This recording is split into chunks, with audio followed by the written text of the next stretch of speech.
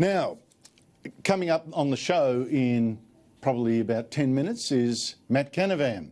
He's the Resources Minister, young, I think a great talent, but he's quit. He's a Nationals. He's quit because he is throwing his weight behind the Barnaby Joyce push. So I think that spells very bad news for Michael McCormack as Nationals leader and Deputy Prime Minister, and very bad news for the government if Michael McCormack tomorrow does not get replaced.